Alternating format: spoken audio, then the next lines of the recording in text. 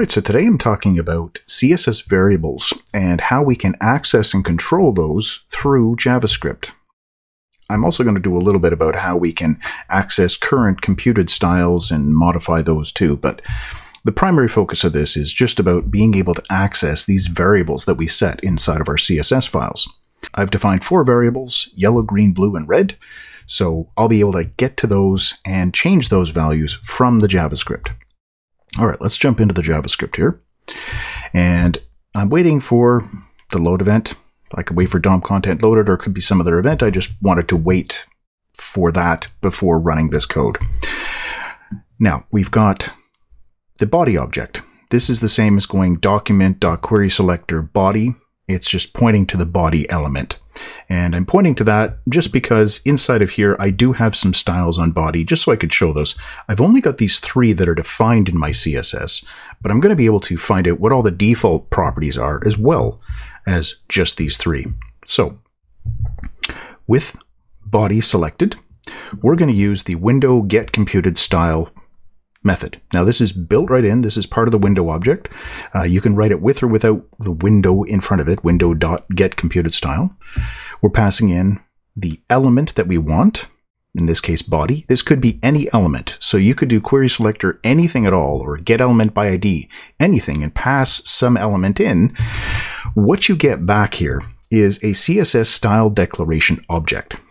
And that's what I'm writing out here. If we look inside the browser, here's my web page being loaded, and this one object right here, body styles, is a CSS style declaration object.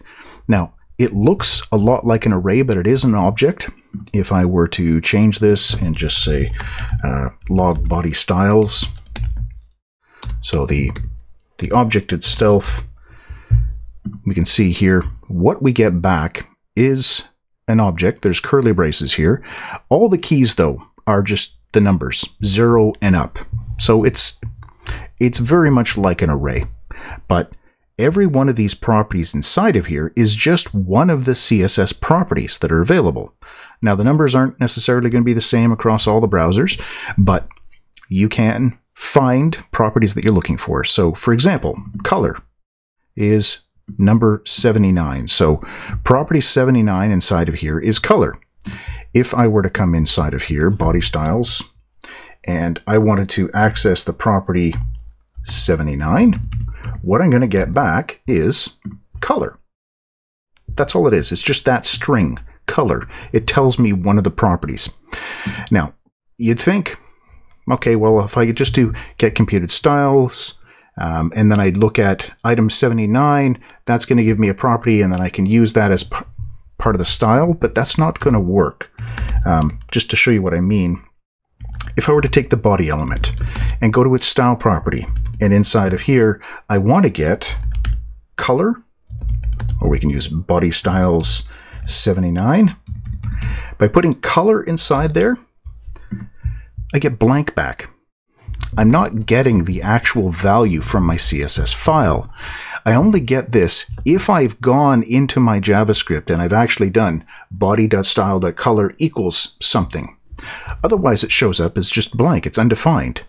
If I want to actually get the value of this property, this isn't going to work. What we have to do is we have to use the method getPropertyValue. So let's get our background from the body. So body BG, that's going to be my variable, and we're going to call getComputedStyle. There's the element that we want to get, and then getPropertyValue, and we just provide what's the name of the property. So I can write color here, or I could have used body style 79. That was one of the properties, but I know the one that I want, so I can just write color, or I could write background color, because this is body BG, so that would make more sense. And then inside of here, let's write this out in the console. So log body BG. And there we are. And you'll find that in the browsers, it always comes back, regardless of how the property is set in the CSS. Remember, these are the computed styles, so it's always going to come back here as an RGB value. Now I can overwrite this. We can change one of those properties But I can't do it this way. I can't do get computed style body.style or body.style. This way I could say color equals, but a better way to approach it to dynamically update this would be to say body.style set property. And then we can say, I'm going to change the color to, let's say, cornflower blue.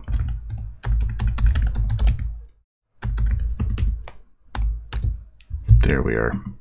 Now my text inside the body, the default color, this is cornflower blue. So I've changed that dynamic property here using set property, and that actually changes the things inside this computed style object as well. If I were to do this,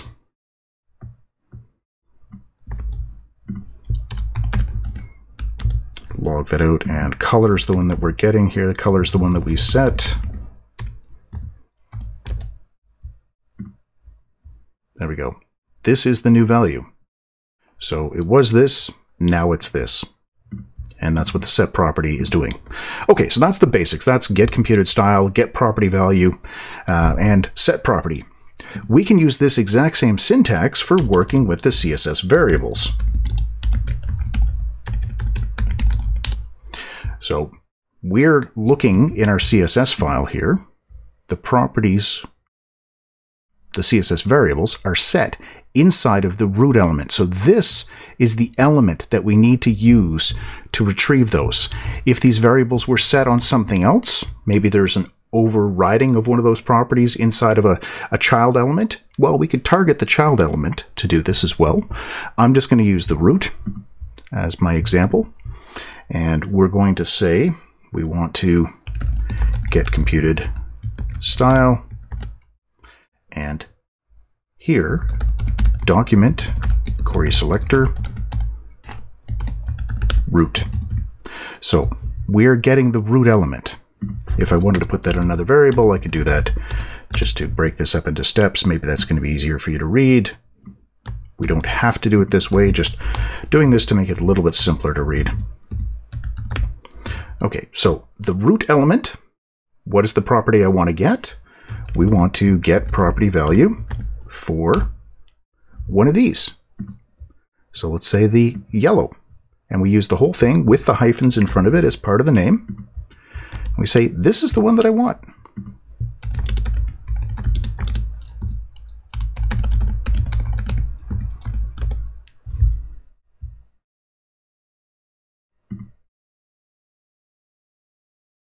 Oh, not computer style, it's computed style. There we go. And there is our yellow value. So we use get computed style root. That gives us the CSS style declaration object. From that, we can retrieve the value of this variable yellow. That's what we're writing out here. You want to do one of the other ones? Let's do green. So we want the variable that's called green.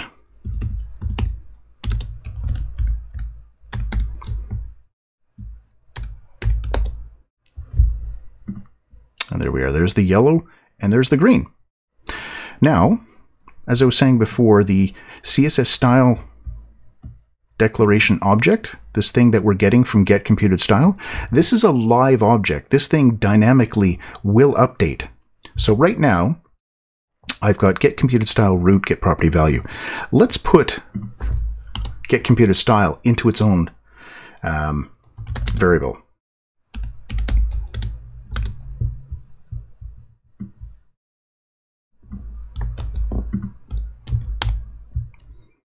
And then we can use that variable, get computed style, because we're pointing at that object.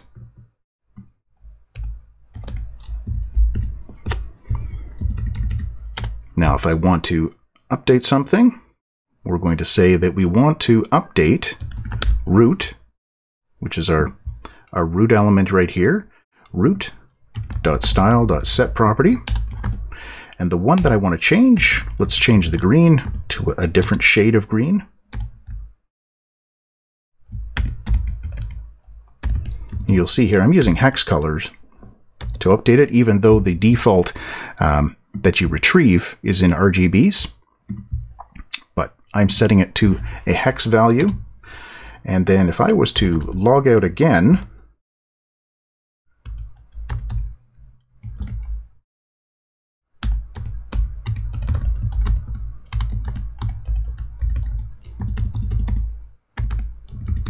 what is the current value of green? From this object, which is the one that we were retrieving up here.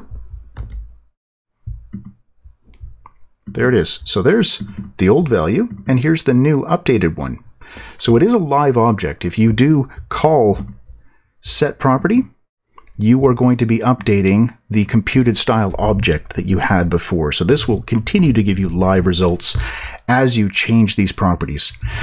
So if you wanted to hang on to the green, the old green, and the new green value, well, here green, this is the old one.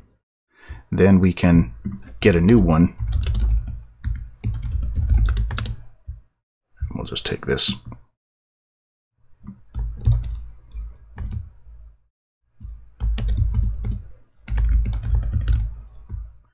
And we'll write both out. So there's the old green and the new green. We're not changing those variables, but there's the old and there's the new. Okay, and that's it. That's all you have to do to be able to edit, access, change, update any of your CSS variables. You just have to know what element that it's sitting on and the name of the variable. You can retrieve the value, you can update the value, and if you've got a computed style object, it's going to be a live object and it will give you the latest version of any one of these variables that you've set. All right, so I hope you found that useful. If you have any questions, feel free to leave those in the comments. I answer as many as I have time for. And as always, thanks for watching.